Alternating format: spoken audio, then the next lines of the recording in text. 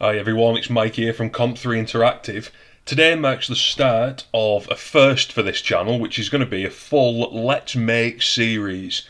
And in case you can't already guess by the video playing in the background, the game that we're going to be recreating is Space Invaders. But for copyright purposes, we're going to be calling this Invaders from Outer Space.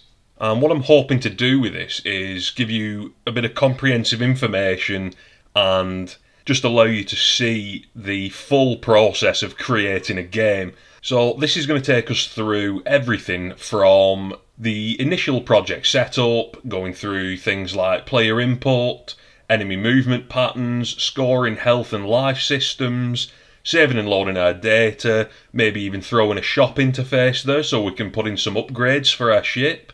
I'm going to go all the way down to building and publishing for Android on the Google Play Store. And something else that's a little bit different, I'm going to provide you guys with the entire series at once, so it's ready to watch and you can follow along with it as and when you want. Because personally, I can't stand it when I'm following a tutorial series and then I have to wait an entire week for the next video to be launched so I can actually continue. To me that just seems a bit counterproductive, so like I said, every video is going live. Each one I'm going to try and cover an individual aspect of the game's creation. So you guys can use this series how you see fit. You can jump forward if you already know certain aspects of it, say collisions, or you can watch the full series from start to finish and you'll have the same game right at the very end. Now, I am going to provide in the links to every one of these videos in the description.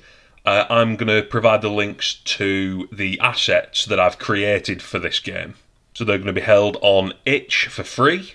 So feel free to use those in this game or any of your other games. I don't mind. I'm not asking for any money on this. I just want to help you guys out. So in this video, which is going to be video 0, I think, it's mainly an introduction and we're going to set up the project. So without further ado, we'll get on with this. So we'll load up Unity. And what we're going to do, we're going to create our new project. This is going to be a 2D project.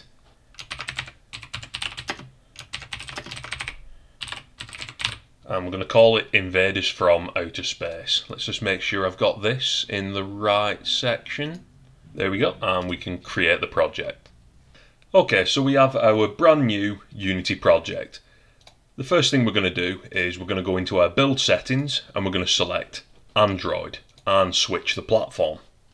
Obviously everything that's done within this tutorial should work for any platform. I personally just want this to go on the Google Play Store, so you select the platform that's right for you. Now that that's set up, we can jump into our player settings and there's a few things that we just need to set up here. So just to save us doing this later on, we can add our company name, that's Comp3 Interactive. Our product name is our game's name. Our version is currently 0.1. We'll set the icons later on. And the last thing we're going to do, we're going to come all the way down to a configuration section in our player settings. And we're going to change our backend to IL2CPP. And we're also going to select 64. And what that's going to do is that's going to make sure that we build our game as a 64-bit compilation and Google Play will actually accept our game.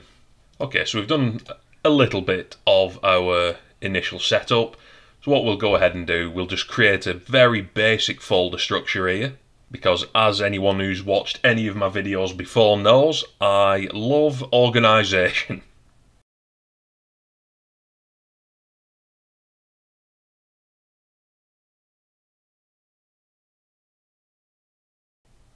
And that should do for a basic setup. We're going to add more to this as we go along. But the ones that I know for certain that I'm going to need are animations, fonts, materials, a folder for prefabs, scripts, sprites, and any UI elements. And one more thing that we can do, we can go ahead and rename a scene from sample scene to game scene. And we'll need to reload that scene.